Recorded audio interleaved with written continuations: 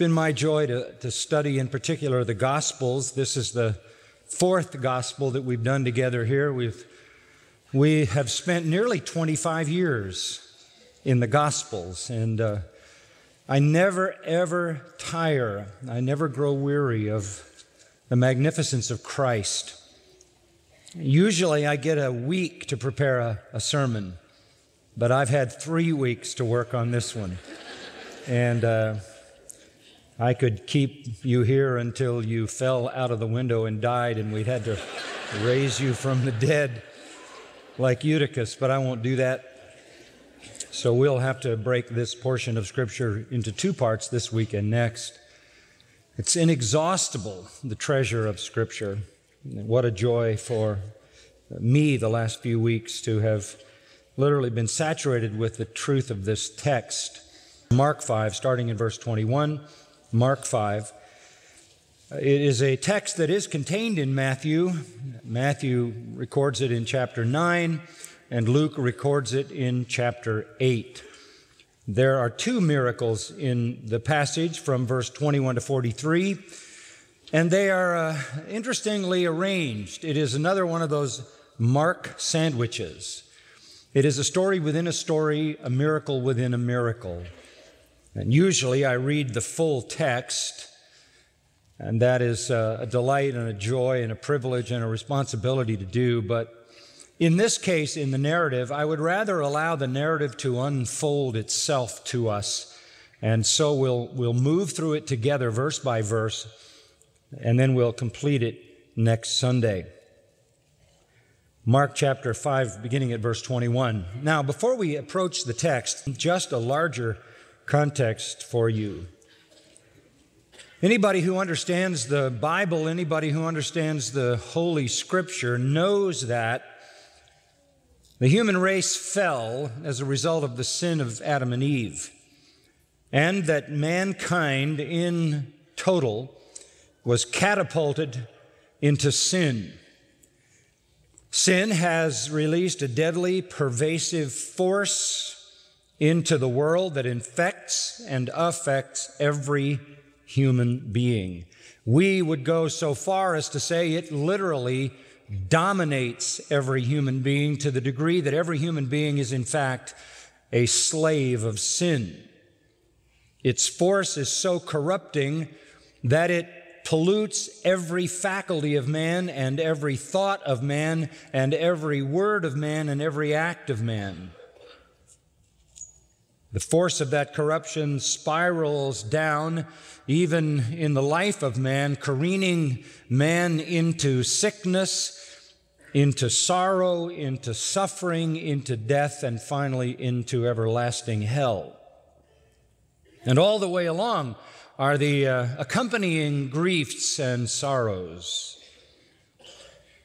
Since this is universally the case, the greatest question facing us is there escape? Is there any hope for deliverance from sin and its horrendous and everlasting consequences? Well, the Bible gives the answer, and the answer is a resounding yes. Yes. There is a deliverer. There is a rescuer. There is a Savior. There is one, none other than Jesus Christ, the Son of God. Mark began his gospel in chapter 1, verse 1, by telling us that this book is the beginning of the good news about Jesus Christ, the Son of God. That is Mark's purpose in writing.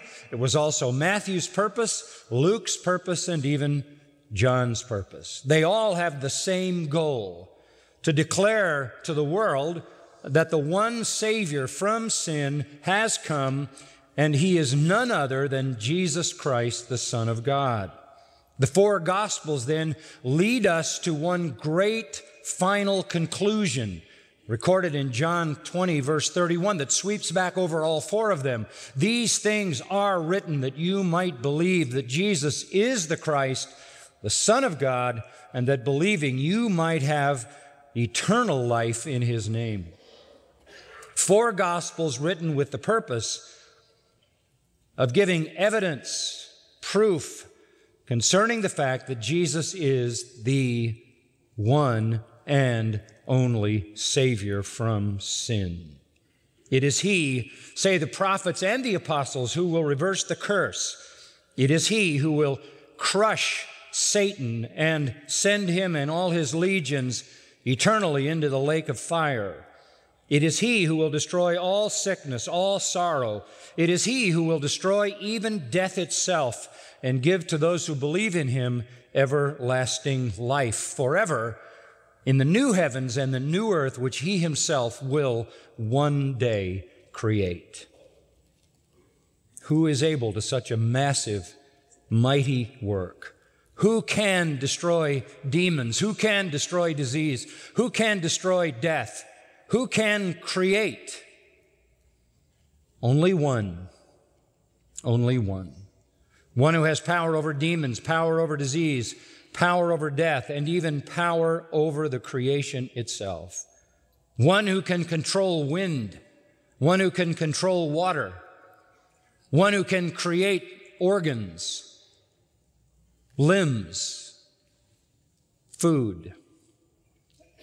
One who can destroy, as it were, Satan and all his legions, gives evidence of his power to do that by dismissing with a command an entire legion of demons that had taken up residence in a maniac in Gadara.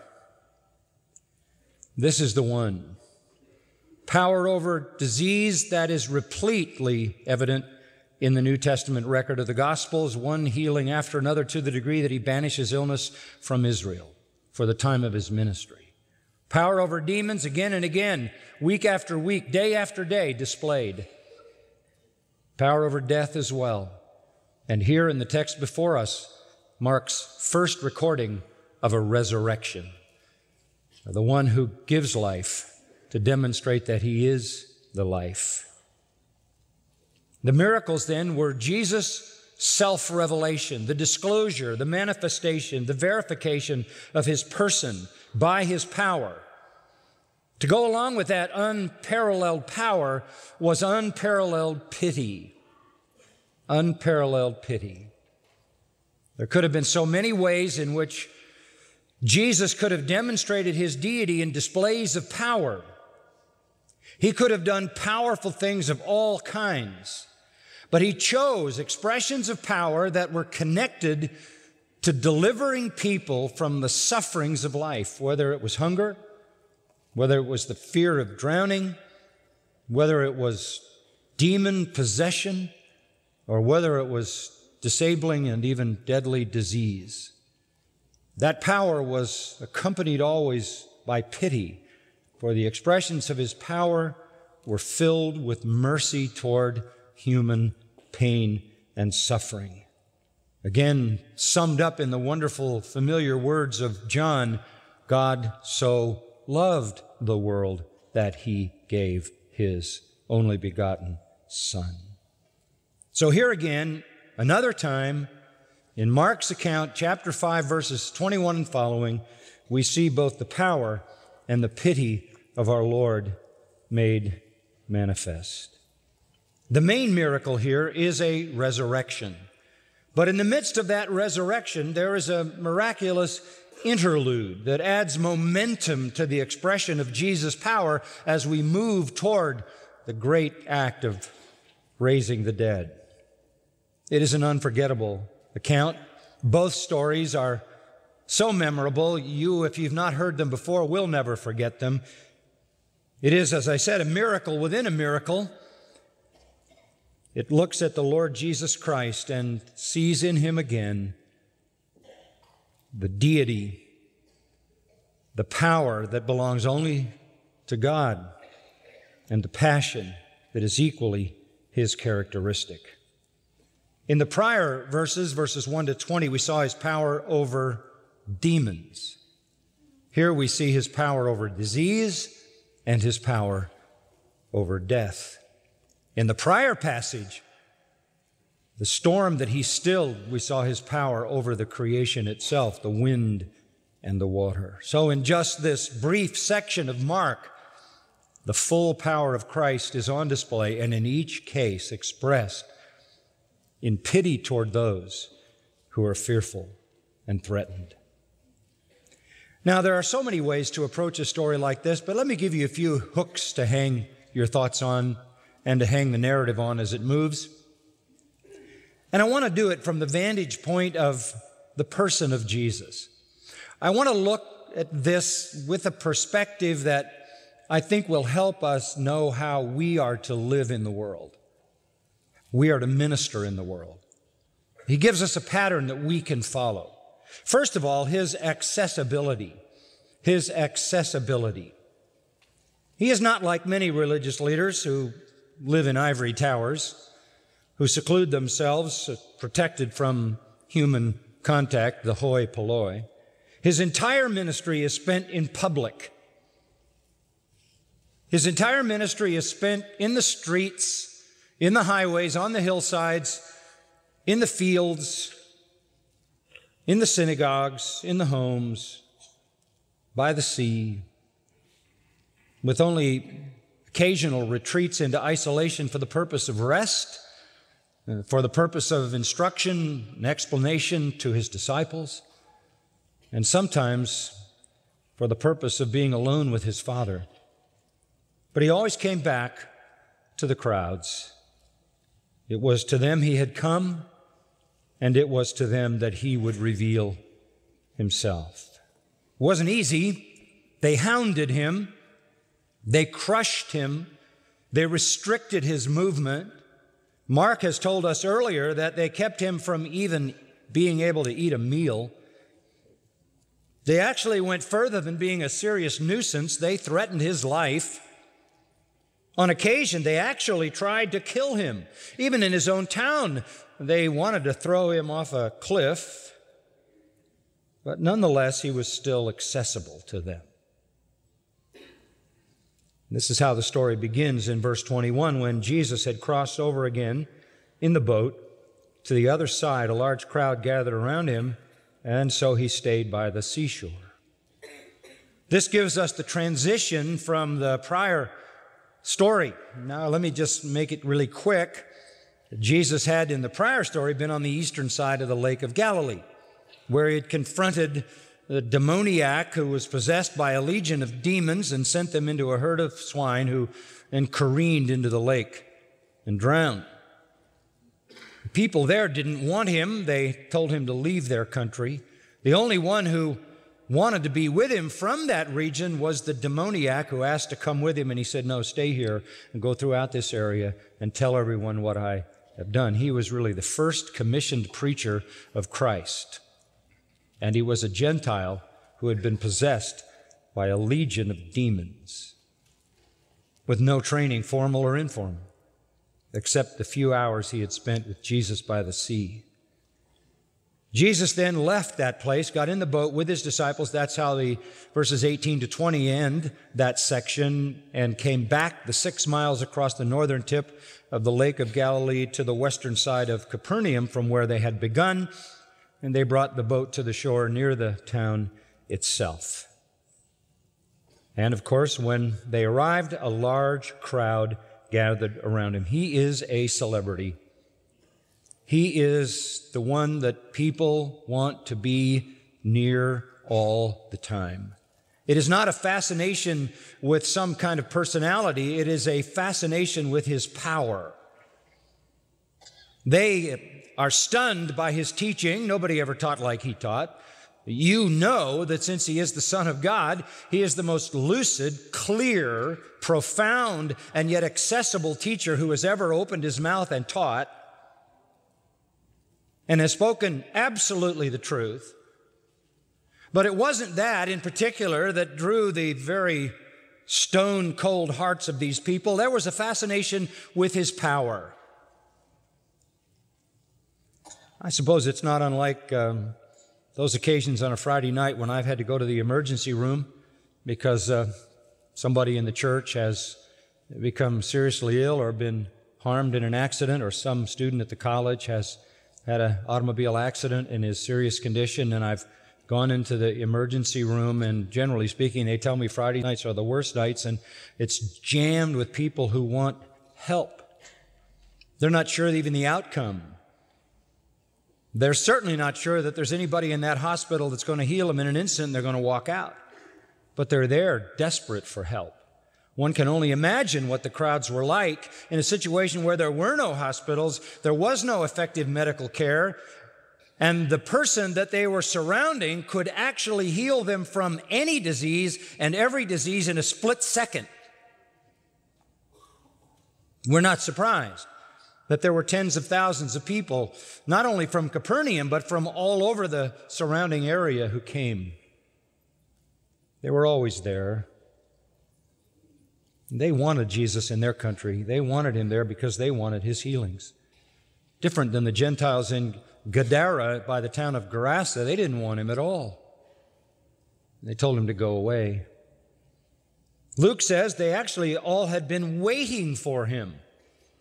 He had gone the previous day, overnight, now he's returning, and they hadn't moved. They wanted help for their suffering. They weren't particularly interested, for the most part, in responding to his message, but they did want the healings that he was able to do. I suppose you could say they were the first pursuers of a prosperity gospel. Give it to me and give it to me now. No thought for the eternal, only the temporal for the most part. But in the midst of that selfish, self-righteous, fickle crowd, there were two people who stand out. Their story is a great benediction to us. And it shows us that there were those people who did have true faith in Jesus.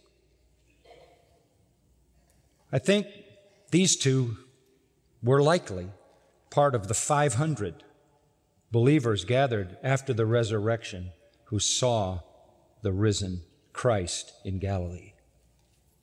They're an interesting duo. They have no relationship to each other. There's no reason they would even know each other. But they're brought together in the text of Matthew, Mark, and Luke. They are two, a man and a woman, one rich, one poor, one respected, one rejected, one honored, one ashamed, one leading the synagogue, the other excommunicated from the synagogue, one with a 12-year-old daughter dying, and one with a 12-year-old disease suffering. They remind us of what Mary had said in her Magnificat in Luke 1:52 when she said God was a Savior who brought down rulers and exalted those who were humble. Here is a perfect illustration of that. The man is the ruler. The woman is humble. He is brought low, and she is lifted high. The ruler and the outcast. And so the scene is set, verse 22, for the accessibility of Jesus. One of the synagogue officials, named Jairus, came up and seeing him, fell at his feet. Jesus was immediately accessible. There were no intermediaries. Did he have disciples? Yes. Did he have identified apostles? Absolutely. We know that already. But they didn't screen him. He was accessible. Luke actually adds, because this is such a strange thing for a synagogue official to do, Luke says, and behold, an exclamation. This is shocking. This is startling. This is surprising. Why? Because a synagogue official would be connected, intimately connected to the religious establishment. And the religious establishment was in the hands of the Pharisees and the scribes. They were the ones who pretty much determined what life in a synagogue was like. It was their theology that had become the theology of the populace. And we know how they felt about Jesus. They hated him, resented him, and had already begun to plot his death. And though this man is not a Pharisee or a Sadducee, he's not an official in terms of religion, he's not a scribe, he's not a rabbi, He is a synagogue official. What does that mean?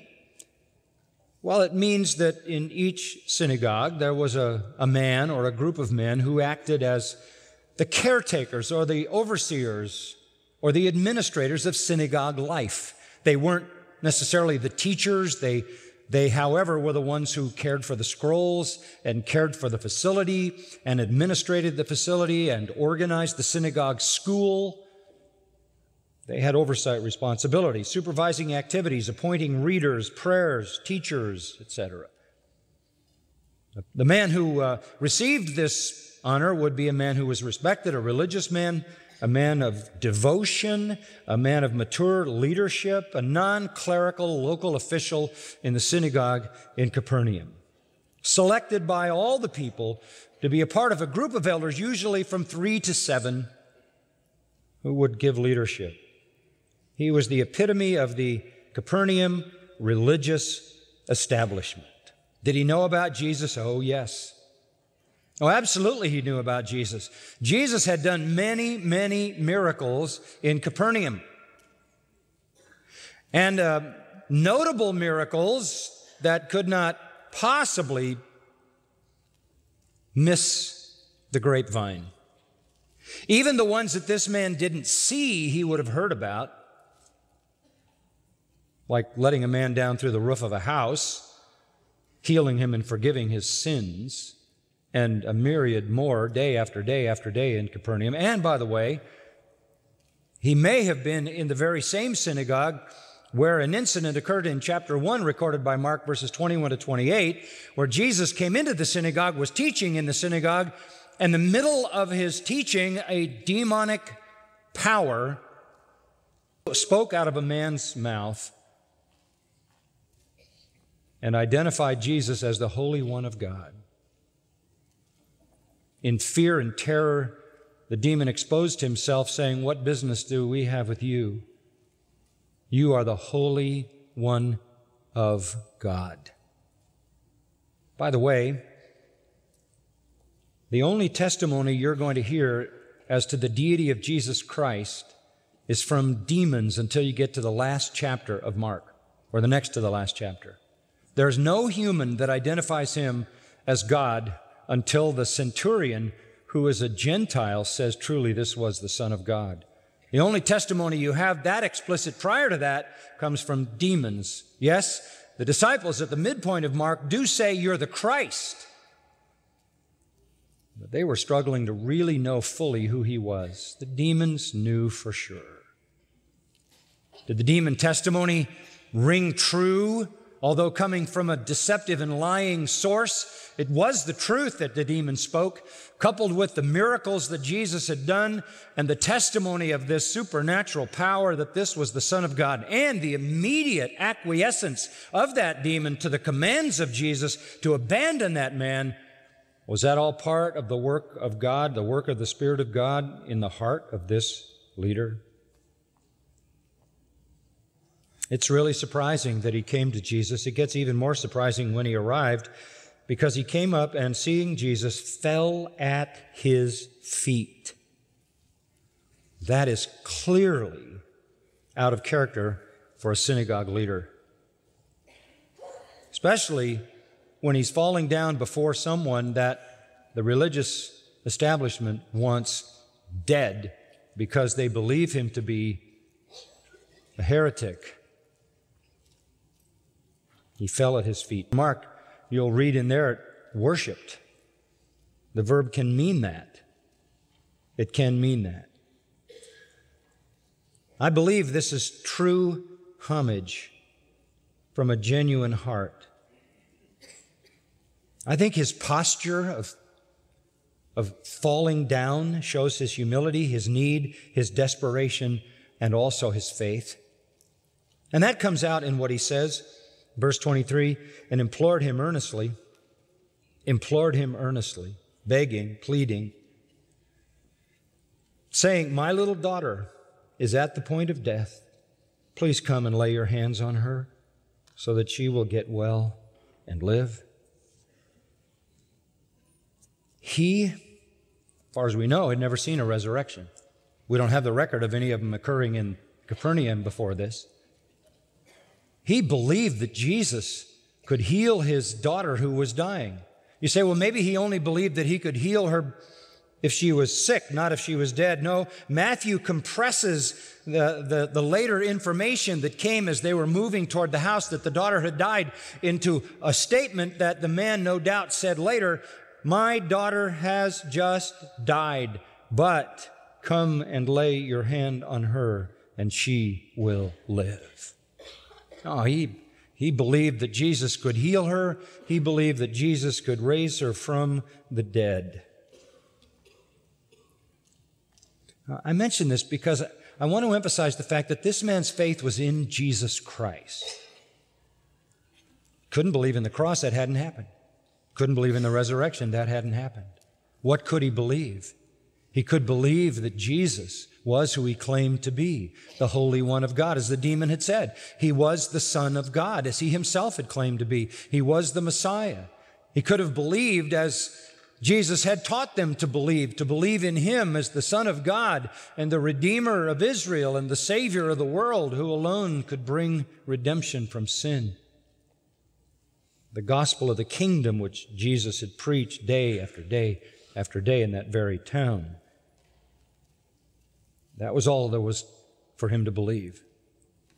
But those kinds of things, while they fall short of the full understanding on the other side of the cross, would be the same situation exactly for the publican who beat on his chest and said, God, be merciful to me, a sinner. And Jesus said that man went home justified. Or the man possessed of a legion of demons who has one encounter with Jesus, a few hours surely of instruction concerning the gospel of the kingdom, wants to go with Jesus because he doesn't want to live another day without Jesus. And Jesus says, stay here and be an evangelist. The same day that man was converted and delivered from a legion of demons, he was turned into an evangelist. They believed what had been revealed to them. They really are examples of Old Testament believers who come penitent, dependent, needing mercy to the one who alone has divine power and can give divine life and forgiveness. Did the synagogue ruler Jairus also know that Jesus had claimed to forgive sins and made that claim most reasonable in the healing of the man let down through the roof? All of these things he had been exposed to. Listen, we have to believe, dear friend, that Jesus preached a sufficient enough message to bring salvation to those who believed it. He had reached that point, and he didn't care anymore about what the religious establishment felt about him. He would take that. He had something bigger that had gripped his heart. He had a daughter who was nearly dead.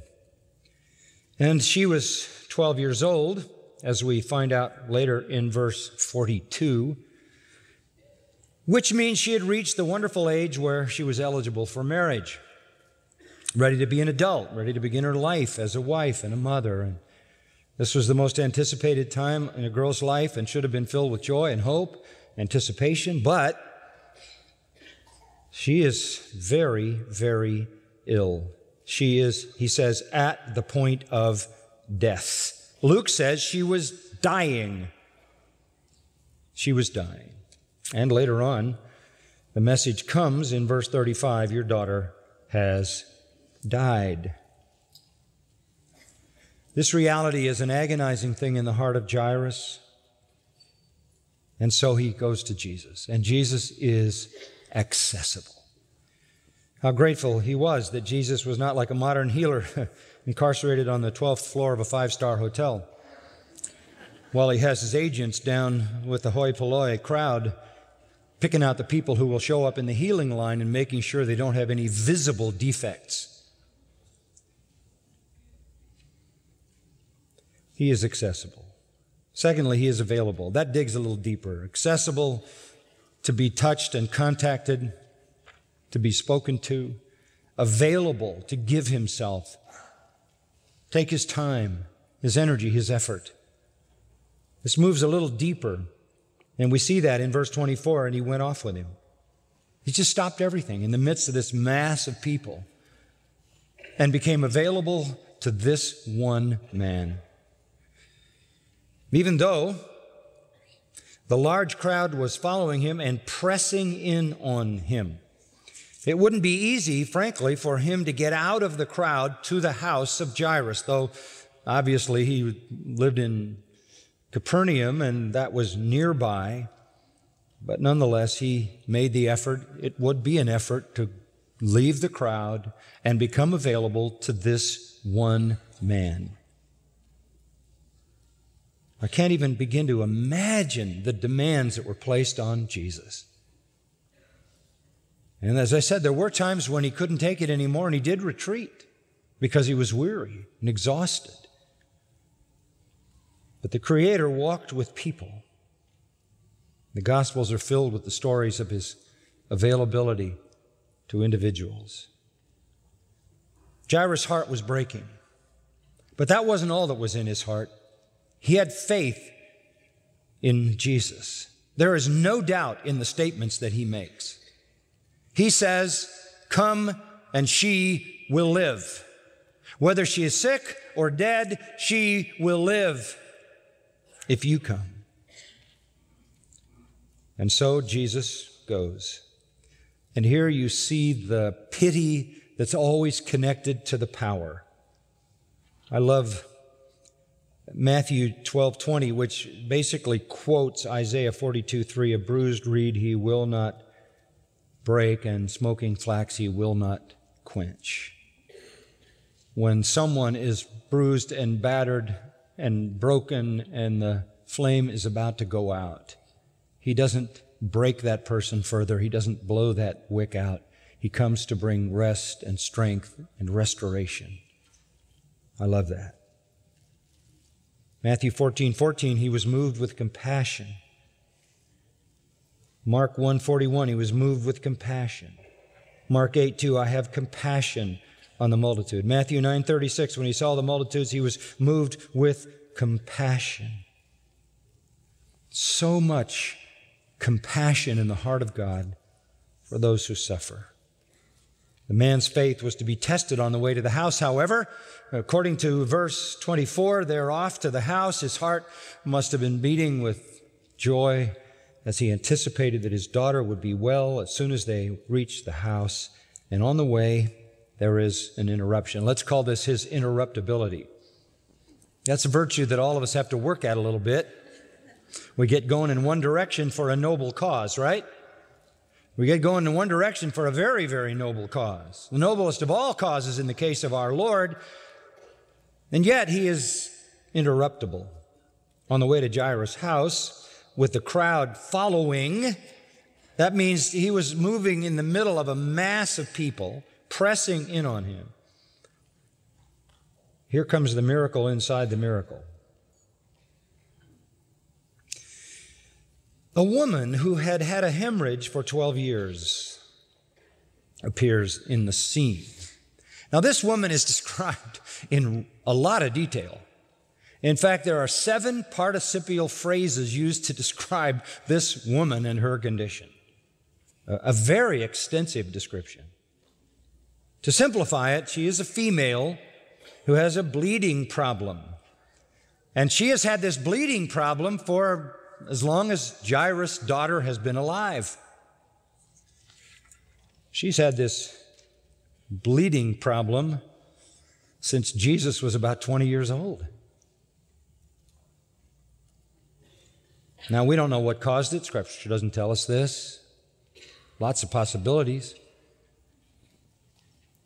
She was having a constant loss of blood, hemorrhaging. That would involve a loss of strength. A female kind of problem like that would certainly involve embarrassment, the danger of death, severe physical effects. There was more than that. That alone would have been enough. But on top of that, there was Old Testament law to consider. According to the 12th chapter of Leviticus, verses 3 through 8, and the 15th chapter of Leviticus, verses 19 to 27, a woman was unclean for 7 days after such an experience. Here was a woman who was unclean for 12 years. She could never be clean. Never. What did that mean? An unclean, defiled woman couldn't go to the synagogue, couldn't go to the temple. She was an outcast. For 12 years. If she touched her husband, he was unclean. If she touched her children, they were unclean. If she touched her friends, they were unclean. If she touched a stranger, he was unclean. What was life like for her? There was no way to become ceremonially clean. By the way, that law of 7 days of cleansing ritual was designed by God to be an illustration of what sin does. There were lots of symbols in the Old Testament, in the ABCs of God's disclosed revelation. And one of them was the laws of clean and unclean were symbolic ways to demonstrate how sin soils, defiles, and corrupts. It was just a constant reminder. This woman never was able to rise beyond that. Constantly, ritually defiled, unable to touch anyone without passing on that defilement, according to the Old Testament. Sad, sad lady. Verse 26 tells us what she had tried to do. She had endured much at the hands of many physicians. Some of you may be able to identify with that. Endured much at the hands of many physicians, had spent all that she had, and now she's in poverty, was not helped at all, but rather had grown worse. That is not an advertisement for the first century Galilean Medical Association. They didn't help. But you do understand, don't you, that no one was ever actually cured of a disease until the last few years of the 19th century, because they didn't even understand the pathology of disease or illness. So physicians didn't really help. Now, the more elevated ones, according to the Talmud, used some kind of toxins and astringents to supposedly help things like this. But the more common formulas you will be very surprised at. The prescription for a woman who had this problem, according to the Talmud, was to carry the ashes of an ostrich egg in a linen bag in the summer, and to carry the ashes of an ostrich egg in a cotton bag in the winter, or carry a barley corn found in donkey dung, or drink wine with alum and crocuses, or wine with onions. Not very helpful. No wonder she couldn't get any help. By the way, Mark says that. Luke left that part out. Luke, being a physician, exercised some discretion, and Luke says she was incurable.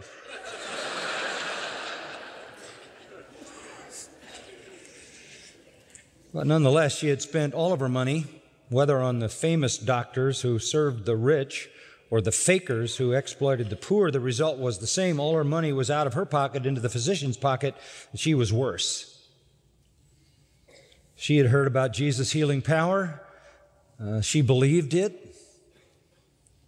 She violated the acceptable boundaries of her tradition and the Old Testament, and she went to the crowd. And she would have had to have rubbed herself against people, who knows how many, defiling them all ceremonially, although her disease was not contagious, but ceremonially as she worked her way through the crowd. Trying to avoid disclosure and further embarrassment and resentment by the people, verse 27 says, after hearing about Jesus, she came up in the crowd behind him and touched his cloak. Hoping to avoid notice, but with a strong faith, To overcome her natural embarrassment and fear of public shame, she kind of sneaks her way in. Maybe she had her face covered. And she touched his cloak. Luke says she touched the fringe of his cloak. According to Numbers chapter 15, verses 37 and following, the Jews were to put tassels on the bottom of their cloaks to mark them as those who belong to God. And you remember the Pharisees, wanting to parade their supposed devotion to God, enlarged their tassels, according to Matthew 23 and verse 5, part of their hypocritical ostentation. But Jesus wore the traditional robe with the traditional tassels on the bottom. The word touch is actually to cling to grasp, to hold on to.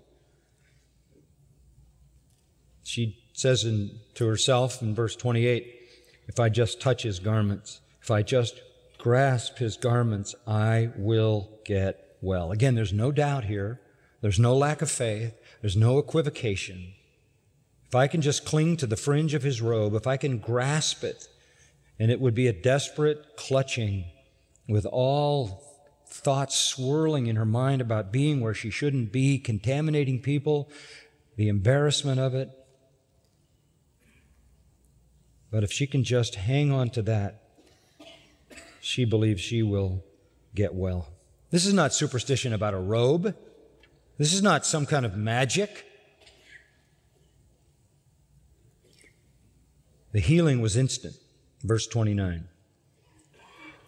I will get well, she said. Why did she have such confidence? Because of the many healings that had been done. And you remember the Bible tells us that he healed all who came to him. In other words, I don't have to expose myself publicly. I don't have to be seen. I can crawl in on the bottom, on the ground, under the vision of everybody and just grab a tassel. There's so much power in him. Immediately, the flow of her blood, Luke says the hemorrhage was dried up. And she felt in her body that she was healed of her affliction. Time froze. The world stood still for her in that moment. The bleeding stopped. Physical problem was solved. But not the social. And what about the spiritual? What do we see here about Jesus? He was accessible. You could walk right up to him. He was available to go into your life to the degree that you needed him there, and he was interruptible. But I want to add another word, a fourth word, and that's the last point I want you to see. He was really indomitable. Indomitable. I love that word. That means he took charge of this woman's destiny. There's a relentlessness in him right now. Verse 30 again begins by repeating the word immediately. Immediately, Jesus, perceiving in himself that the power proceeding from him had gone forth, turned around in the crowd and said, "Who touched my garments?" It's an amazing revelation. Absolutely amazing. Immediately, she was healed. And immediately, Jesus felt the power go out of him. That's a stunning reality. An amazing revelation. Listen, his power is personal. I think we can think of God as some kind of massive cosmic force. We can maybe overextend the notion of his impassibility. To say that God is impassible means that he is not affected by what men do or do not do. But that does not mean that he does not feel every expression of power, whether it's power expressed in grace or power expressed in wrath, whether it's sanctifying power, glorifying power, justifying grace. He feels the power. Luke 8:46 says, I was aware that power had gone out of me. The expulsion of divine power that comes from him into the life of that woman Jesus actually experienced. He experienced the power flow that created the woman's body new, that replaced the old with a brand new organ system. This is rich insight into the reality that our God is not detached. He is not unfeeling in the sense that He has no personal connection to us. While He is unaltered by what men do, He is still personally engaged in every act of power. I've told you, people like to say, I have a personal relationship with Jesus. Let me tell you something. Everybody who's ever lived has a personal relationship with Jesus. He is personally involved in their redemption, or He is personally involved in their judgment. Every expression of power and every expression of deliverance is an experience that He feels. No one receives His power into his life without His personal involvement. When the Bible talks about Him holding up everything, upholding, Hebrews 1, upholding everything by the word of His power, that is something He personally does. He is not some kind of emotionless, unfeeling divine force. Bringing it down for the sake of time to where we live, know that we are called and justified and sanctified and one day glorified by a living union with Jesus Christ. So that I live, yet not I, but Christ lives in me. He is fully involved in my life, working out His spiritual work of salvation to its fullness and final completion in the power of the indwelling Holy Spirit, who is intimately involved in my life. This is what it means to be in Christ, doesn't it? In living union with Him. This ends all magic, all superstition, all healing by touching relics and television sets, nonsense. The work of the living Lord on behalf of sinners is personal. He felt the power flow out of Him when He healed that woman. He felt the power flow out of Him when He saved you. He feels the flow of power into your life as He sanctifies you. And He'll feel the power that takes you into glory. This is intimate personal involvement with every one of us. And He feels the power of His judgment that falls on the ungodly. But for this woman, whose heart He knew, because in John 2:25 it says He knows everything that's in the man's heart, woman's heart. But on this occasion, He has more work to do, and this is what's indomitable about Him. This woman had a place in the purpose of God, a place in the family of God. This was one of the chosen. This was one of God's sheep. Remember John 10, my sheep hear my voice. They know me. They don't listen to strangers. And here He is about to call one of God's chosen, whom the Father is drawing to Himself. This is the indomitable attitude of Christ, who is never satisfied with a superficial answer, but presses all the way to the issue of salvation. A good lesson for us in our accessibility and availability and interruptibility. Always objective should be, though we don't know what He knows about who the elect are, to bring the truth of salvation to those people in need. So with that in mind, He says, who touched my garments? He didn't ask the question for information, but to draw her out of the crowd. It could be phrased, who are you who touched my garment? He is pursuing the sinner. Luke 19:10, He's come to pursue, to seek and save. The inexhaustible grace that seeks not the sinner's temporal fulfillment, but spiritual fulfillment. Here is irresistible grace. This is irresistible grace. This is the effectual calling. This is the irrepressible, resolute, resolved, undaunted Savior seeking the soul of one whose name was written in the Lamb's Book of Life before the foundation of the world.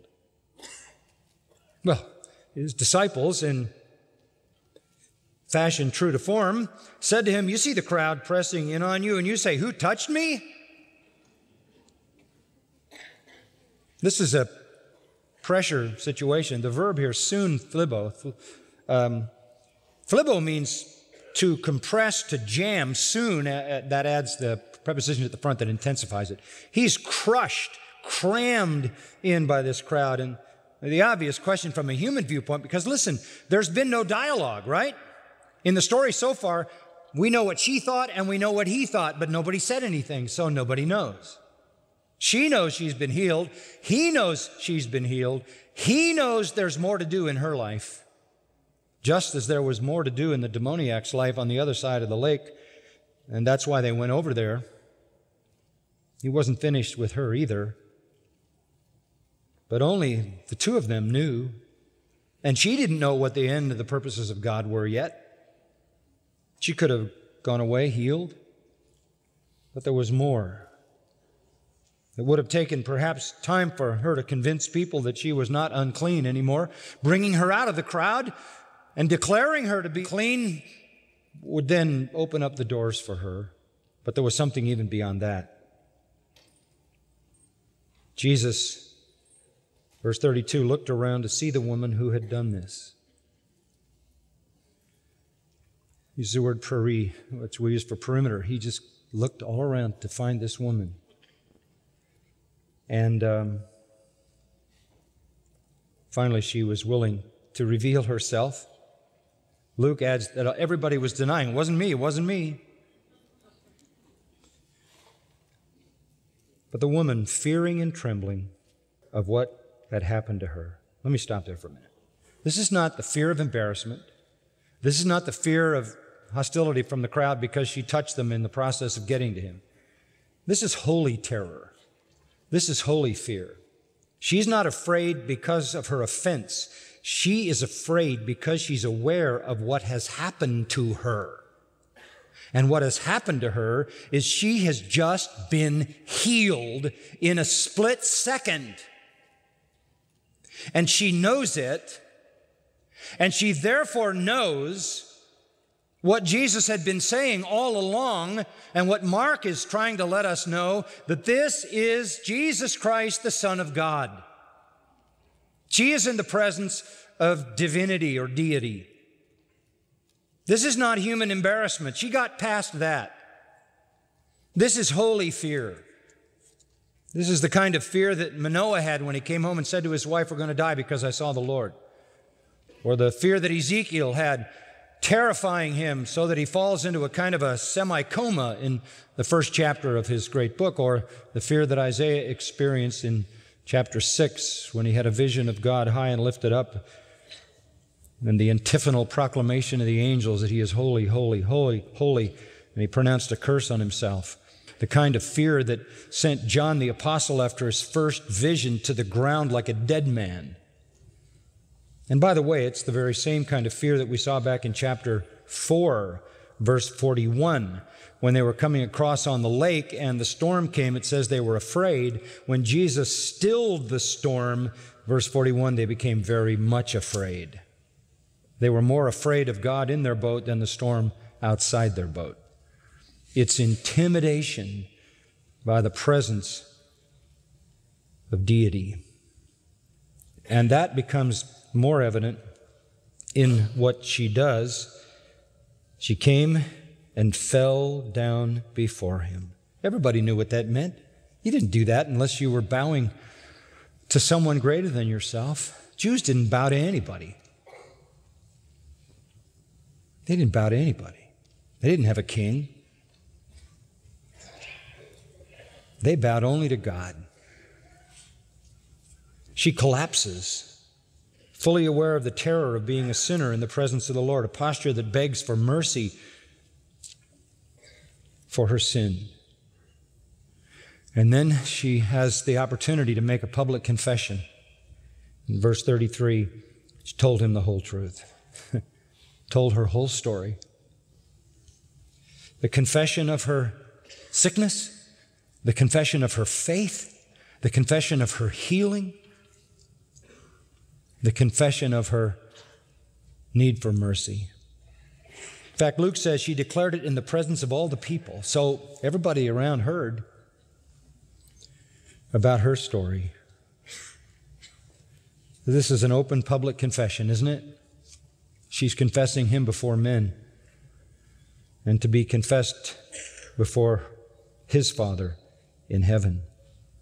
How do we know this was a real conversion? Again, I tell you, she believed everything that could be believed of what Jesus said as far as we know. But the capstone comes in verse 34 in his response. And he said to her, "Daughter." Daughter? There's a word to dispel fear, isn't it? This is the only time in the New Testament that a woman is so addressed by Jesus. Daughter. Daughter. Matthew chapter 9 says he added, "Be of good comfort. Relax. Rest." How can you call her your daughter? Is she a child of God? A daughter of God? Yes, your faith has made you well, says the text. The Greek verb is sozo, to save. It's the word used in the Scripture for salvation. Your faith literally has saved you. There's another word for strictly healing, iaomai. This word, I think in this case, needs to be translated the way we're used to translating it, saved. Jesus healed people who had no faith. He healed people who had faith. But Jesus doesn't save people with no faith. This woman seems to demonstrate a faith which brings her into the category of being a child of God, addressed as daughter. Your faith has saved you, he says. And then this, go in what? Peace. Jesus doesn't throw that around. Peace belongs only to those who have made their peace with God. Here is a woman who has a need, knows there's no answer on a human level.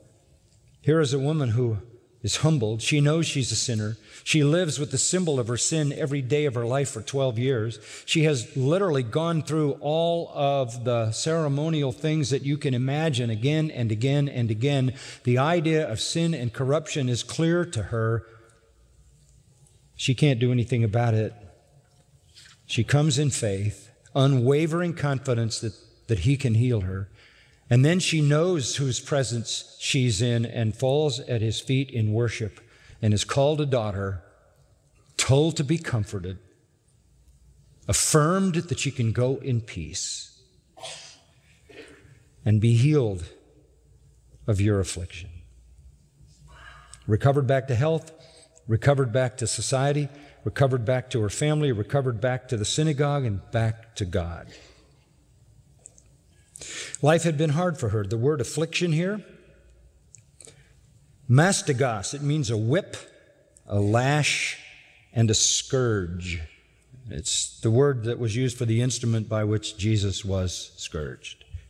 She had lived a very hard life. And now everything was new.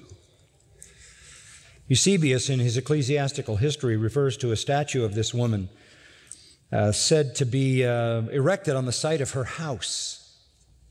She's associated with this story in tradition. Listen, aren't you glad that our Lord is accessible to you whenever you need Him? Available to get involved in your life? Aren't you glad that He cares about you in a personal way and that He is interruptible? No matter what He's doing, He will always respond to you when you come to Him in prayer. And He's inexhaustible, really, in completing spiritual purpose in your life. Do you understand that He comes to you in an indomitable, inexhaustible, and relentless work that is being done? And Philippians 1:6 says when He begins it, He what? He finishes it. He finishes it. If you believe.